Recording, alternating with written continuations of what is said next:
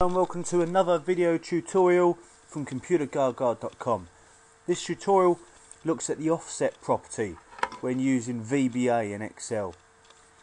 Now, Excel provides many different ways of referring to other cells within the worksheet, allowing you to move around that worksheet. The offset property is arguably the most popular way.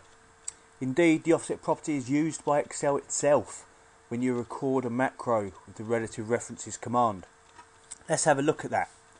So I'm on the View tab at the moment within this worksheet, or in this workbook. I'm going to go to my Macros button, and you can see my Use Relative References button is currently turned on. So if I click on it again, we can see it's off. I'll click on it again so we can see that it's switched on. And I'm going to record a macro. Let's record this macro. Numbers. Why not?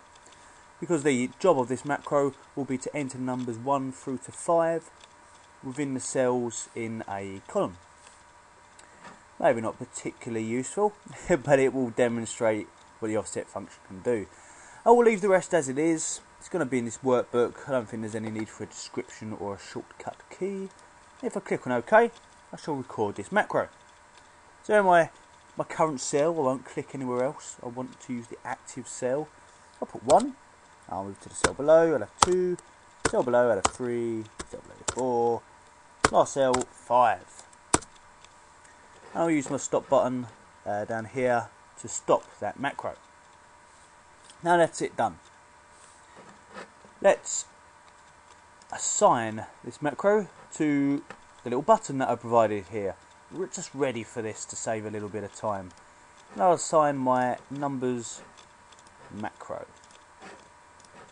And if I give this a try, here we go. We have a macro that wherever I am will always enter numbers 1 through to 5 in a column from that.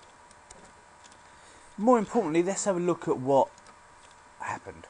Let's see what Excel, what VBA code was written. If I view macros and edit, we can see that Excel, as mentioned, has used a property called offset, which is a property of the range object. We can see it being used with active cell here, which is probably the most popular use of it.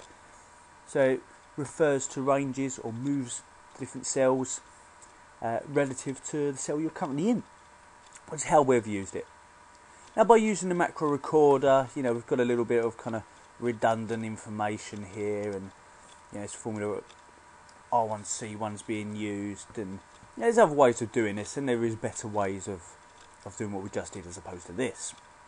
But it proves the point. It shows the use of offset, and it shows the macro recorder doing it.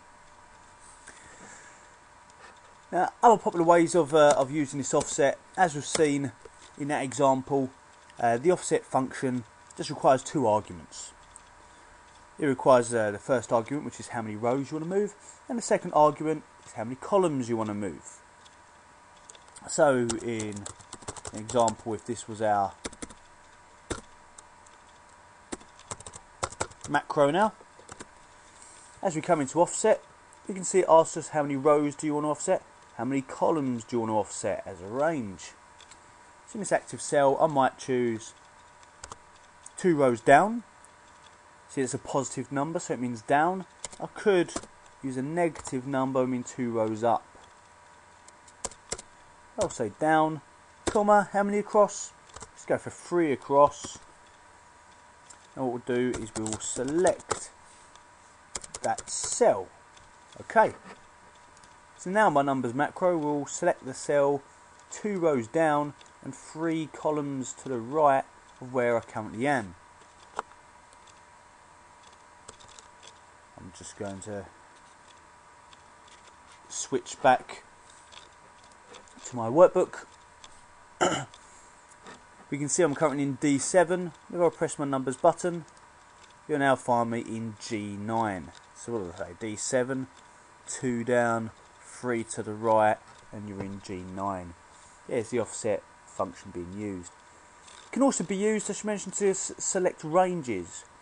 You can enter a range as the current cell and also the cell 4 down and 4 to the right, for example, to select a range for copying or changing the background colour, anything like this. Possibly the most popular example of all, though, similar to what we saw the macro recorder do, would be to use it in some kind of loop. When you're using variables and when you're using some kind of loop, this is the most popular use of offset. So you can move down a column or across a row. This example of numbers, I may have a variable called x, and x currently equals 1. This could be used in a do while loop until x is less than or equals to 20. And we can write a little end loop in there.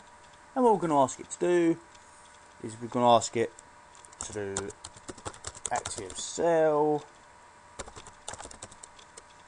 value equals value of x. So 1 at the moment. Once you've done that, active cell offset. We want to move to the row below. So we want to say 1 and 0. 1 row down. Don't move column. Dot select, and also x equals x plus 1. Let's add one more onto x. Let's see what we're trying to do here. We'll put number 1 as it currently is in the cell we're in. Then we'll move down the cell and we'll add x, go around, put in number 2, and so on all the way up to 20. Let's quickly switch my worksheet. And here we go. 1 through to 20. Very useful.